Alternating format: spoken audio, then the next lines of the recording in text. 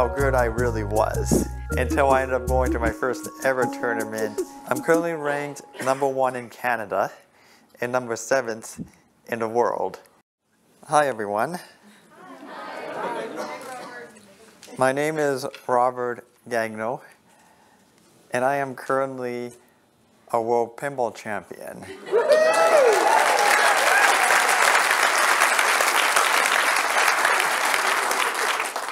Other stuff I like outside of pinball is doing circus stuff as well, like juggling, trampoline, etc.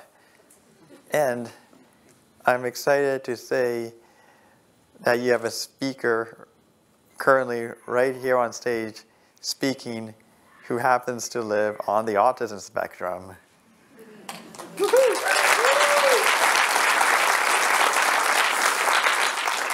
Well, I was diagnosed at approximately age 3, and remember being told how I spoke very little till about age 8, and how people say it would feel very frustrating not being understood and not getting a message through. And then I remember being told how I used to like spinning in circles to Dire Straits music. If anyone's wondering what the song actually was, it happened to be Twisted by the Pool. I found pinball helped relax me. I don't know why it relaxed me, I just don't know how to really answer that myself. And I remember the first time I was seeing pinball was when my dad would take me to a burger joint called Wally's Burgers. And I wonder if anyone remembers Wally's Burgers. Great.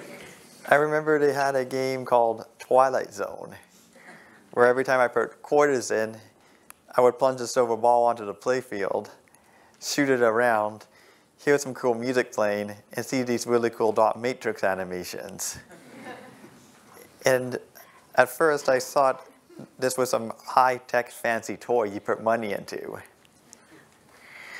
I got my first pinball machine at age 10 for my 10th birthday, Whirlwind, which you see right now in that photo. And as you notice, this machine featured an industrial fan on top. And it actually blows actual air in your face. And the nice thing about this game in the summertime was when it was hot, kind of thing, this was a great game to cool down while playing, especially while drinking a Slurpee to go with that.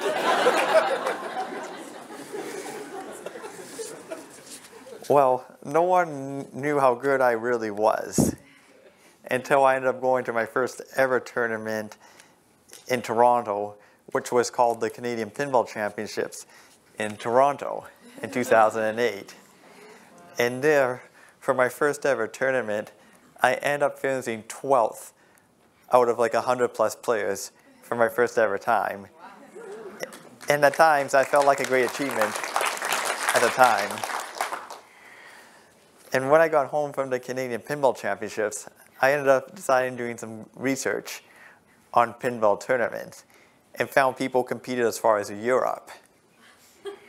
And all over the States, people were competing against each other. And currently, I'm in a world pinball ranking system.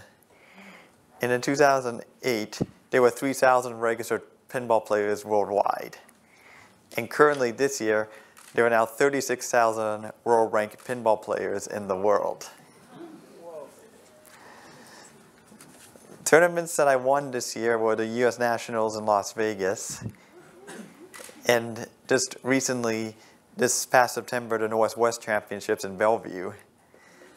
And I'm actually going to a tournament this Sunday at Shorty's down in Seattle. I'm currently ranked #1 in Canada and #7th in the world.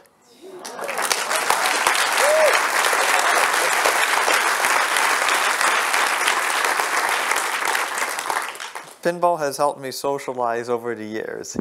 It has helped me communicate more openly, finding people who have the same passion as me. Heck, I didn't even think before when I got discovered, people didn't even compete in pinball and just played in arcades and all. And the first tournament I actually got discovered at was at Popeye. And for those of you who's wondering what it stands for Professional Amateur Pinball Association. So, what is it like living on the spectrum? Well, for those who think I see everything in black and white, well, I see nothing in black and white. I actually see everything in color. And colors brings out the emotions in me, I find, too. Why are labels bad, people say? Well, I think labels are bad because it's not fair when you judge someone by its cover when you first meet them. And if you judge labels by the cover, I find, you could be missing on a great opportunity and success that you could have had you not judged them by the cover right at the start when you first met them. I consider myself more than a label. I consider myself a passionate player who has won 50 tournaments worldwide.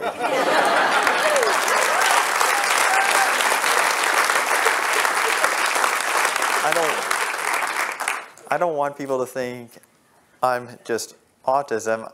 I want people to see someone who's like, wow, this guy's really good at this.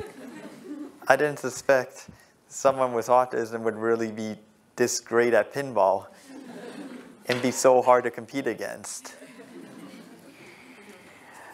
Passion is important to me because it's what makes me who I am today.